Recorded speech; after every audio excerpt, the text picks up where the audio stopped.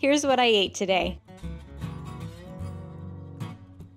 For breakfast, I had hot tea and caramel apple overnight oats. So delicious and very filling. Yum!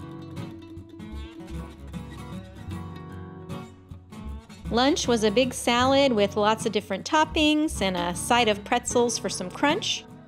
The dressing, I just used some hummus and watered it down a bit.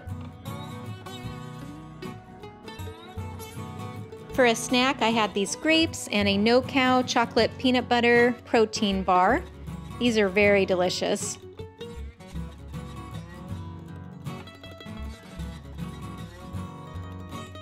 For dinner, I had this pasta salad, which is ridiculously easy to make and so yummy, plus a ginger root beer.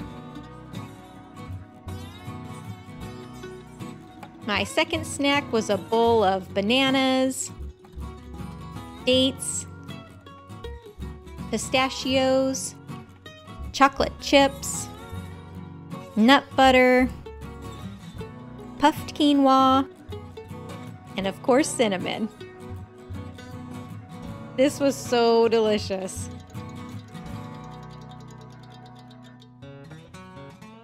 Throughout the day, I always have a big jug of water next to me. Any surprises for you? Let me know in the comments.